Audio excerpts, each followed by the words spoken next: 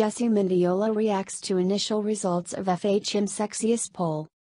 Many might want to keep the title of Sexiest Woman in the country. But seeing as it only brought a deluge of body-shaming insults and unwanted criticism, it is easy to understand why Jessy Mendiola is not too keen on doing so. An initial tally by FHM Philippines of its annual Sexiest Women in the World online poll revealed the actress lagging behind the likes of Nadine Lustre, Locsin, and Rhian Ramos.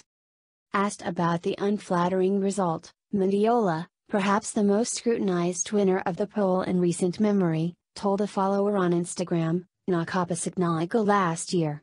Okay na ayon. Iba naman." After being awarded the 2016 title, Mendiola was immediately bombarded with bashers whom she said called her fat.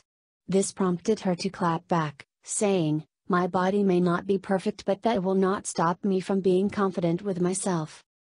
Mendiola was named the winner, just as FHM Philippines encouraged Filipinos to redefine their idea of sexy. The magazine wanted to showcase women who are more than just their bodies, and those who overcame difficulties in their personal lives and harsh criticisms with their confidence intact. Jessy Mendiola reacts to initial results of FHM Sexiest poll.